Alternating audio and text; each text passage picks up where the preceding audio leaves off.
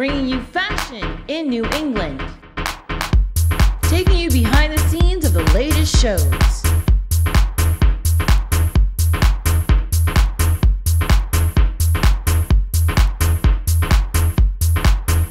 and bringing you New England's finest fashion insiders.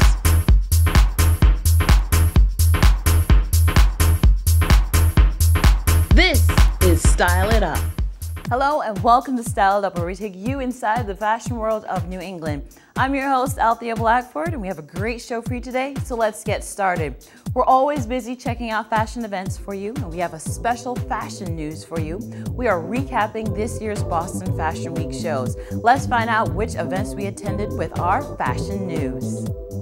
Boston sparkled from September 27th to October 5th due to the glamorous events dotting the city during Boston Fashion Week 2013.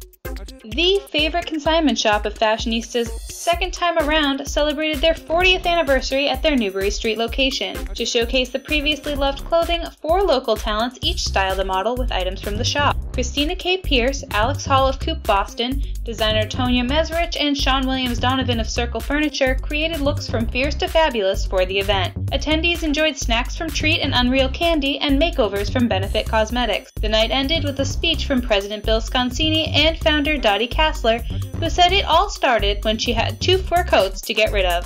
Candice Wu Couture and House of Catch teamed up once again to create a fantastic installation at the W Boston. Wu says the entire collection was created from beginning to end with House of Catch, including the concept of insects.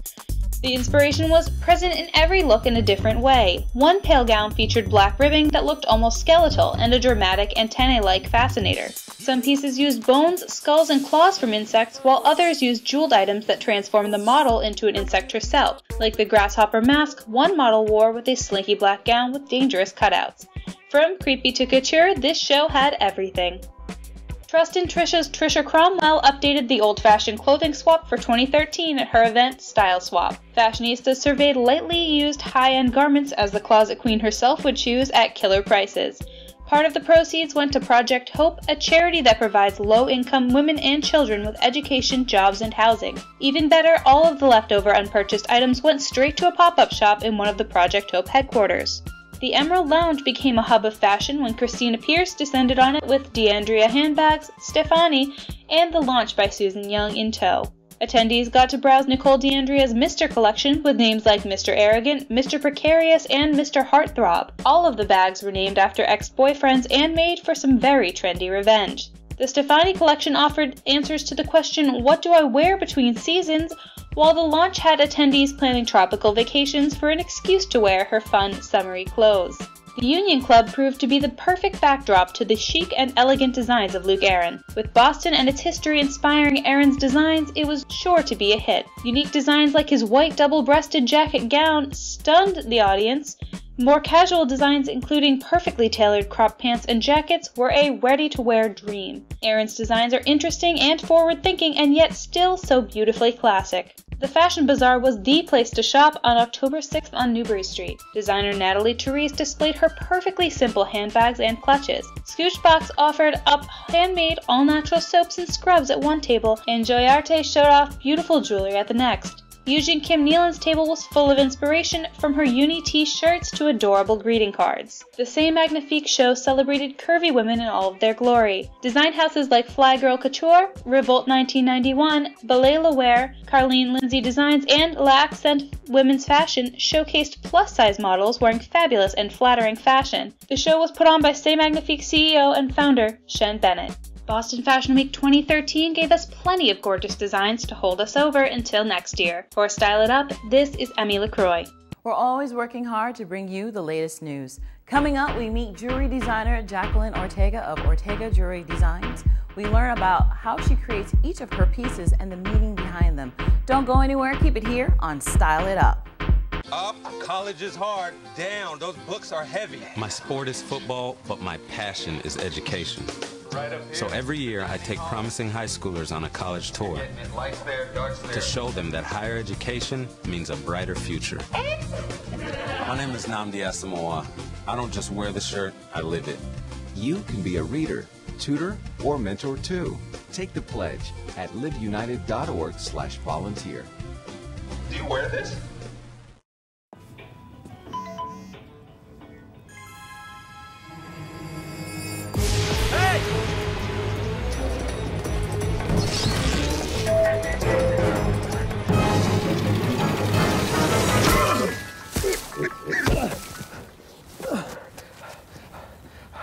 So, same time next week? Well, of course. Put away a few bucks, feel like $1 million. For free tips to help you save, go to Feed the Pig.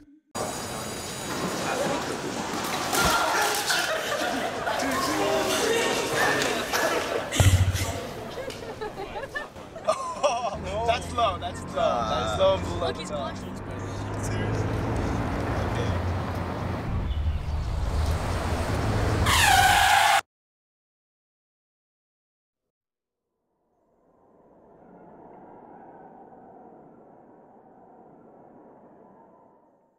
This is Style It Up. Welcome back to Style It Up. I'm your host, Althea Blackford. Are you looking for a great fashion event to attend?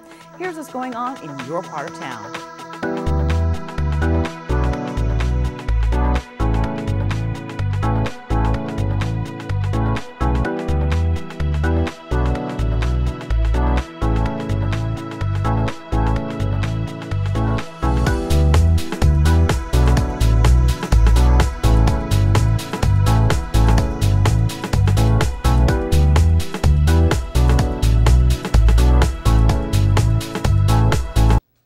We love bringing you the latest events that are happening in the fashion community. If you have an event or know an event that you would love for us to check out, send us an email at styleitup411@hotmail.com with fashion event in the subject line.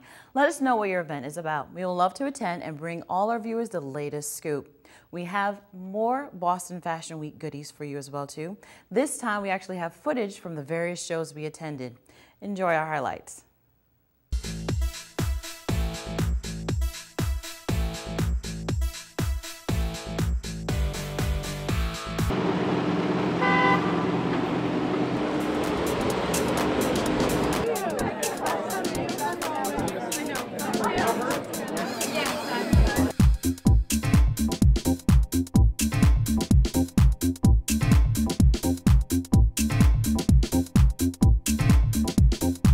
My name is Carlos Villamel. My collection is about sustainable fashion, and the way I design the garments is using a concept called zero waste design.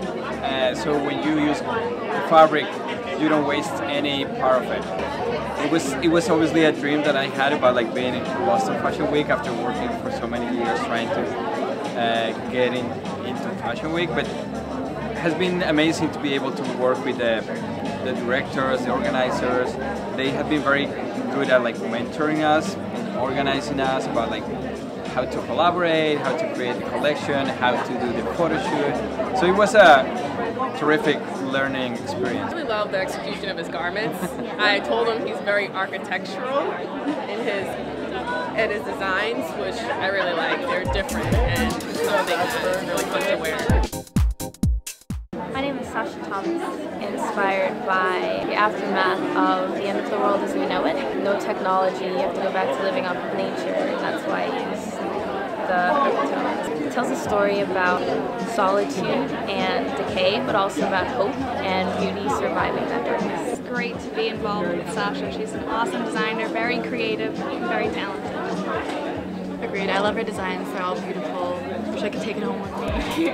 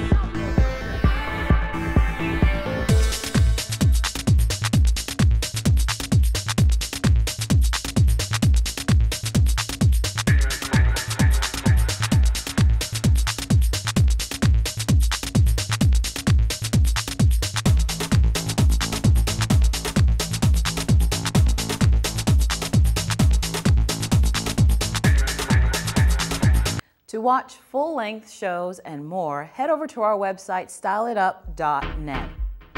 Coming up, we sit down with jewelry designer Jacqueline Ortega and learn about this emerging designer who is making a name for herself. Don't go anywhere, keep it here on Style It Up.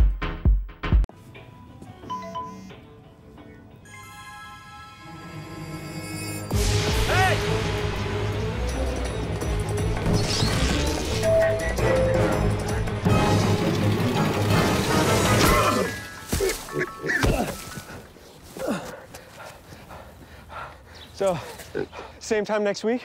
Well, of course. Put away a few bucks, feel like $1 million. For free tips to help you save, go to Feed the Pig. This is Style It Up. Welcome back. She is a true believer in freedom of self-expression. Founded in 2011, Ortega Jewelry Designs is inspired by the concept that jewelry is an extension of one's personality. The self-taught Boston-based jewelry designer specializes in one-of-a-kind pieces and custom designs. Please welcome Jacqueline Ortega of Ortega Jewelry Designs. Hi, Miss Jackie. How was it before and how is it now? Well, the designs have gotten more intricate. Okay. Yeah, more detailing. I put a lot of hard work into it. Oh, that's good. So where do you get your inspiration from when you have your pieces? Well, for example, some of these pieces here, I worked with designers. Okay. They were specially made to be paired with wedding gowns. Oh, wow. So that was kind of my inspiration, and we just kind of threw out some ideas like old Hollywood glamour, and I just kind of stemmed it from there. Nice. Okay. So how long does it take to create a piece? Because I see like a wide range where it can be very simple to very something complex. Yeah, it depends. Okay. Something like these earrings, for example, very, very simple to make, less than like 2 minutes. Something like this actually would take me more like an hour because it's individually strung beads, so it's very tedious. Okay. And then this is like, yeah, it's about the same thing. Like an hour or two. It's a lot of beadwork and detailing in the back as well as the front. Nice, very nice, beautiful. So I know you brought some models to show what it looks like when you have your pieces on someone. So let's bring out our first model and see what she has on. All right. And who do we have here? This is Nicole. Okay. And she's wearing a lovely outfit from Heaven Styles Boutique. Nice. And the jewelry she's wearing is a choker and matching bracelet. Faceted glass, beautiful. Silver. Earrings are faceted glass as well. Wow. And I just feel like it's really trendy and yeah, like it's a nice right little now. choker piece and everything. Yeah, and it goes great with the outfit. Wonderful, very simple, but yet that has its own statement as well too. Thank you, yes. All right, and then we have another model. Who do we have here? We have Olivia. And she is wearing a favorite of mine. It's really sparkly. Yes. That is also faceted stones. That took me a while to make. Okay. The choker, the bracelet, the earrings, probably a maximum of like 3 to 4 hours. Wow. And I broke it down like day by day. Like so it's not like in one sitting you did this one piece. No, and I don't even include the designing process either, and that's like a whole, thing in itself too. Do you sketch out your like jewelry designs or you just start playing? Some of them I do. This one, for example, I started out with a sketch. Oh, okay. And I knew I was going for something really sparkly. The designer I was working with, she said she wanted bling bling. So I said, okay. And I found the pieces and it worked out great. Thank you. Thank you. And one more fabulous look I see you have here. Yes. This is Rosie, and she is wearing this green stone necklace with gold detailing, and that one is more simple to make. Yeah. And it's a combination of like chain work and beading as well. Okay, and what's your favorite in terms of doing either the chain work or the beading work do you like to do? I like the chain work more. Okay. After a while of stringing beads one by one, it kind of takes a toll on your hands, and you do have to take a break. Nice. Gorgeous on you. Thank you, Rosie. Thank you. All right. So talk to me about this piece that you have here on the mannequin here. Yes. It's very beautiful. Thank you. This is actually made out of Swarovski crystals and pewter. And this is part of the new collection that I just recently created. Nice. And it was showcased at Extrinsic 2 at Daniel Hernandez's show. Nice, and wonderful. This is another one that took me quite a bit to make. Wow. So is this something that you had to play with, or a sketch pattern type thing? Yeah. This one I played with. I had all these little different components, and I was explaining to someone because they're like, "How do you make this stuff?" And I basically described it as, you know, just buying the components, the pieces, and then placing them together like a puzzle. And I just, you know, play with the pieces, and I see, you know, what pleases my eye. Nice. And like the piece that you're wearing, is that you as well too? Yes, yes. And this is a favorite of mine. All of them are like really favorites. All your babies here. Yes, yes. But this one is very unique because the stones are actually lava stones. Wow. So this is from a Do you volcano. know where, like, No, I wish I did. I try to find as much information as I can about the pieces that I use so I can educate my customers. Okay. But I don't know exactly what country it came from. All I know is it came from a volcano. It's very nice. I like the textures. It's very statement-like. Yeah, and it goes great with this dress. Love that as well too. Yes. So, who is the Jacqueline Ortega design jewelry customer? Who is that lady or that guy? I'd like to say it's the strong, independent woman, the distinguished woman who goes for distinct jewelry. Nice, nice, nice. So tell us your website where we can see more of this and actually purchase as well too. Well, you can find my stuff at the Hot House Design Studio along with this fabulous dress. Wonderful. And also Ortega Jewelry Designs, and also my online Etsy shop, Ortega Jewelry. Nice. Well, all right, we're going to have our models come back out one more time for one fabulous look of all these beautiful pieces that we've seen here today. Yes, thank you. Come and on some through. of our models are affiliated with Models Against Bullying, and I'm actually working with them on their campaign. Oh, wonderful. Yes, so if you want to find out more information about that, just go on their Facebook page, Models Against Bullying. Wonderful. Well, thank you so much, Jackie, for coming on the show and sharing all your beautiful jewelry and all the models that are wearing it as well. It was a pleasure to be here. Yay! Well, that's our show. I would like to thank my guest, Jacqueline Ortega of Ortega Jewelry Designs. Be sure to follow us on our social media sites. We're on Facebook, Twitter, and Instagram. Connect with us where all the latest info that only SIU insiders get to know. We always appreciate the love and support. I'll leave you with this quote by Coco Chanel. I like fashion to go down the street, but I can't accept that it originated from there. I'm Althea Blackford, and I'll see you next time on Style It Up.